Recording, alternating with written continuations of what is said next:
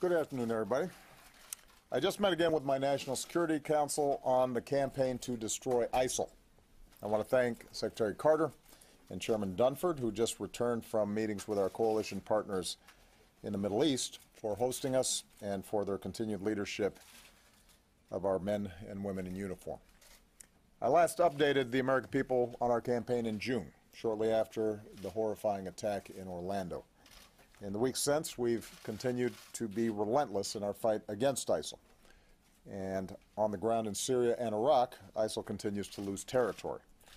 Tragically, however, we have also seen that ISIL still has the ability to direct and inspire attacks. So we've seen terrible bombings in Iraq and in Jordan, in Lebanon, Saudi Arabia, Yemen, and Afghanistan, attacks on an Istanbul airport, a restaurant in Bangladesh, Bastille Day celebrations in a church in France, and a music festival in Germany. In fact, the decline of ISIL in Syria and Iraq appears to be causing it to shift to tactics that we've seen before, an even greater emphasis on encouraging high-profile terrorist attacks, including in the United States. As always, our military, diplomatic, intelligence, homeland security, and law enforcement professionals are working around the clock with other countries and with communities here at home to share information and prevent such attacks. And over the years, they've prevented many. But as we've seen, it is still very difficult to detect and prevent lone actors or small cells of terrorists who are determined to kill the innocent and are willing to die. And that's why, as we discussed today, we're going to keep going after ISIL aggressively across every front of this campaign. Our air campaign continues to hammer ISIL targets. More than 14,000 strikes so far, more than 100,000 sorties, including those hitting the ISIL core in Raqqa and in Mosul. And in stark contrast to ISIL, which uses civilians as human shields, America's armed forces will continue to do everything in our power to avoid civilian casualties. With our extraordinary technology, we're conducting the most precise air campaign in history.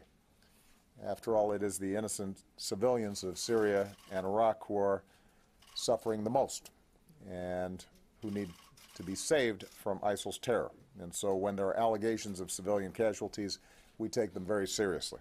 We work to find the facts, to be transparent, and to hold ourselves accountable for doing better in the future. We continue to take out senior ISIL leaders and commanders. This includes ISIL's Deputy Minister of War, Bassem Muhammad al-Bajari, a top commander in Mosul, Hatim Talib al-Hamdani, and in yet another significant loss for ISIL, its Minister of War, Umar al-Shishani. None of ISIL's leaders are safe, and we're going to keep going after them. On the ground in Iraq, local forces keep pushing ISIL back. In a major success, Iraqi forces, with coalition support, finally liberated Fallujah. Now they're clearing ISIL fighters from more areas up the Euphrates Valley, and Iraqi forces retook the strategic air base at Qayyara, just 40 miles from Mosul, now the last major ISIL stronghold in Iraq. Given the success, the additional 560 U.S. support personnel that I ordered to Iraq last month will help turn this base into a logistical hub and launch pad for Iraqi forces as they push into Mosul. Meanwhile, in Syria, a coalition of local forces backed by our special operations forces and airstrikes continues to take the fight to ISIL as well. The coalition is fighting its way into the town of Manbij, a gateway for ISIL fighters coming in and terrorists heading out to attack Europe, which is why ISIL is fighting hard to hold it. As ISIL is beaten back, we're gaining vast amounts of intelligence, thousands of documents, thumb drives, digital files, which we will use to keep destroying ISIL's networks and stop foreign fighters. We also continue to intensify our efforts against al-Qaeda in Syria, which, no matter what name it calls itself, cannot be allowed to maintain a safe haven to train and plot attacks against us. I do want to step back and note the broader progress that has been made in this campaign so far. 2 years ago, ISIL was racing across Iraq to the outskirts of Baghdad itself, and to many observers, ISIL looked invincible. Since then, in Iraq, ISIL has lost at the Manjib Dam, at Tikrit, at Beji, at Sinjar, at Ramadi, at Hit, at Rudba, and now Fallujah. In Syria, ISIL's lost at Kobani and Tel Abyad, and the Tishrin Dam and al-Shaddadi.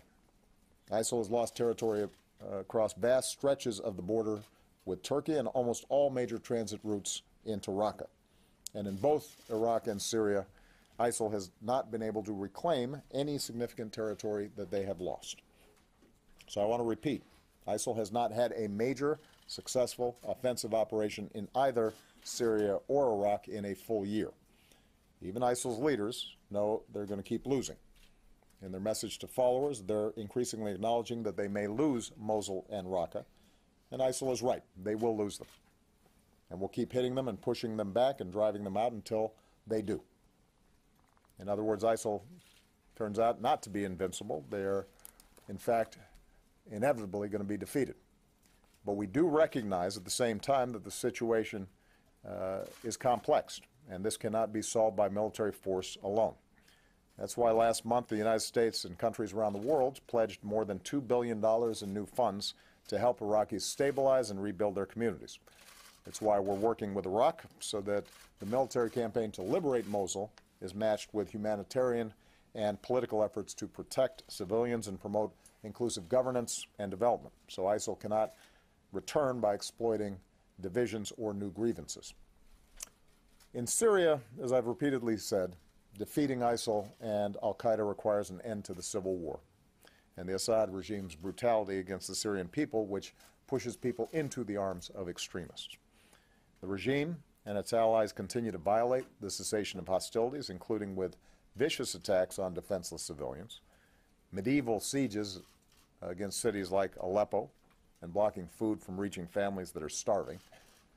It is deplorable, and the depravity of the Syrian regime has rightly earned the condemnation of the world.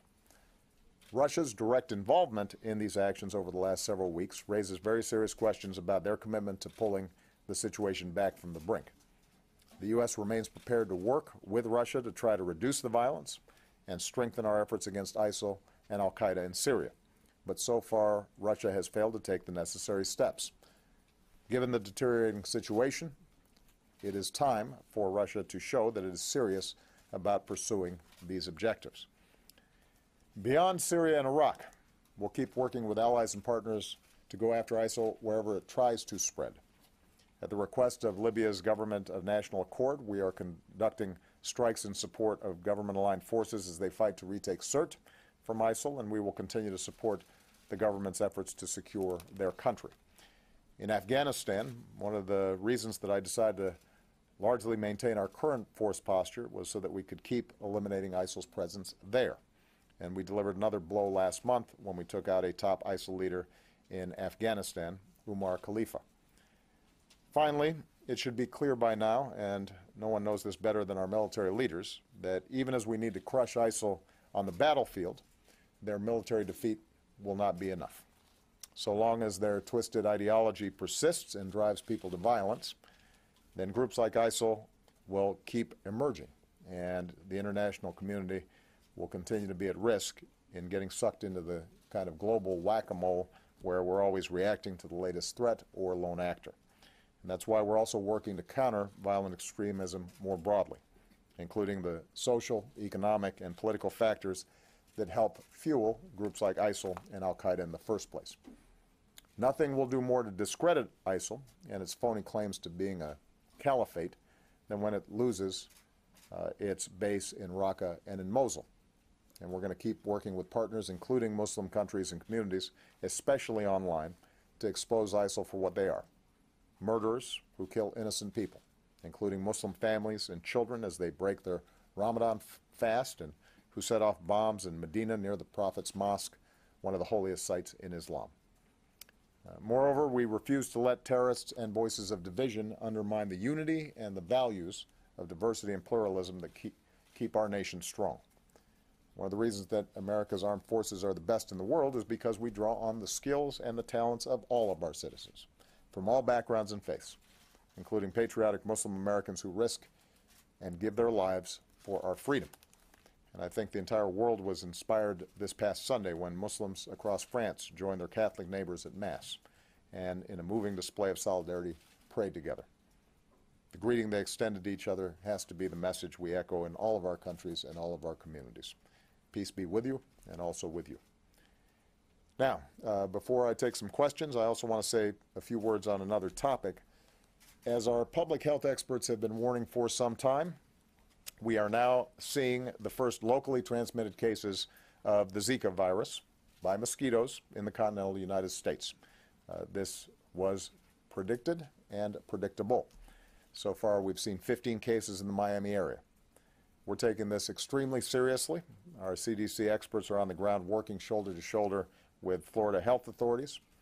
There's a very aggressive effort underway to control mosquitoes there, and pregnant women have been urged to stay away from the particular neighborhood that we're focused on. We'll keep working as one team, federal, state, and local, to try to slow and limit the spread of the virus. I do want to be very clear, though. Our public health experts do not expect to see the kind of widespread outbreaks of Zika here that we've seen in Brazil or in Puerto Rico. The kind of mosquitoes that are most likely to carry Zika are limited to certain regions of our country. But we cannot be complacent because we do expect to see more Zika cases. And even though the symptoms for most people are mild, many may never even know that they have it, we've seen that the complications for pregnant women and their babies can be severe. So I again want to encourage every American to learn what they can do to help stop Zika by going to cdc.gov.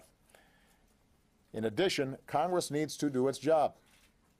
Fighting Zika costs money. Helping Puerto Rico deal with its Zika crisis costs money. Research into new vaccines. And by the way, NIH just announced the first clinical trials in humans. That costs money. And that's why my administration proposed an urgent request for more funding back in February. Not only did the Republican-led Congress not pass our request, they worked to cut it. And then they left for summer recess without passing any new funds for the fight against Zika. Meanwhile, our experts at the NIH and CDC, the folks on the front lines, have been doing their best in making do by moving funds from other areas. But now the money that we need to fight Zika is rapidly running out. The situation is getting critical. For instance, without sufficient funding, NIH clinical trials, and the possibilities of a vaccine, which is well within reach, could be delayed. So this is not the time for politics. More than 40 U.S. service members have now contracted Zika overseas. In 50 U.S. states, we know of more than 1,800 cases of Zika connected to travel to infected areas, and that includes nearly 500 pregnant women. Zika is now present in almost every part of Puerto Rico, and now we have the first local transmission in Florida, and there will certainly be more. And meanwhile, Congress is on a summer recess. A lot of folks talk about protecting Americans from threats. Well, Zika is a serious threat to Americans, especially babies, right now. So once again, I want to urge the American people to call their members of Congress and tell them to do their job. Deal with this threat, help protect the American people from Zika. With that, I'm going to take some questions. I'm going to start with someone who just assumed the second most powerful office in the land, Jeff Mason, the new Correspondents Association president, also from Reuters. Jeff. Thank you, sir. Hardly powerful. And happy birthday. Thank you very much. As Islamic State loses territory, you and other officials have said that it is becoming a more traditional terrorist group. Are you satisfied that the United States and its allies have shifted strategy sufficiently to address that change? And secondly, given your comments this week about Donald Trump's volatility and lack of fitness to be president, are you concerned that he will be receiving security briefings about ISIS and other sensitive national security issues? Okay. I'm never satisfied with our response, because if you're satisfied, that means the problem's solved, and it's not. So we just spent a couple hours meeting with my top national security folks to look at what more can be done. It is absolutely necessary for us to defeat ISIL in Iraq and Syria. it is not sufficient, but it is necessary. Because so long as they have those bases, they can use their propaganda to suggest that somehow there's still some caliphate being born. And that can insinuate itself then in the minds of folks who may be willing to travel there or carry out terrorist attacks. It's also destabilizing for countries in the region at a time when the region's already unstable. So I am pleased with the progress that we've made on the ground in Iraq and Syria. We're far from freeing Mosul and Raqqa, but what we've shown is that when it comes to conventional fights, ISIL can be beaten with partners on the ground, so long as they've got the support from coalition forces that we've been providing. In the meantime, though, you're seeing ISIL carry out external terrorist acts, and they've learned something. They've adapted from al-Qaeda, which had a much more centralized operation and tried to plan very elaborate attacks. And what ISIL has figured out is that if they can convince a handful of people, or even one person, to carry out an attack on a subway or at a parade or some other public venue and kill scores of people as opposed to thousands of people, it still creates the kinds of fear and concern that elevates their profile. So in some ways, rooting out these networks for small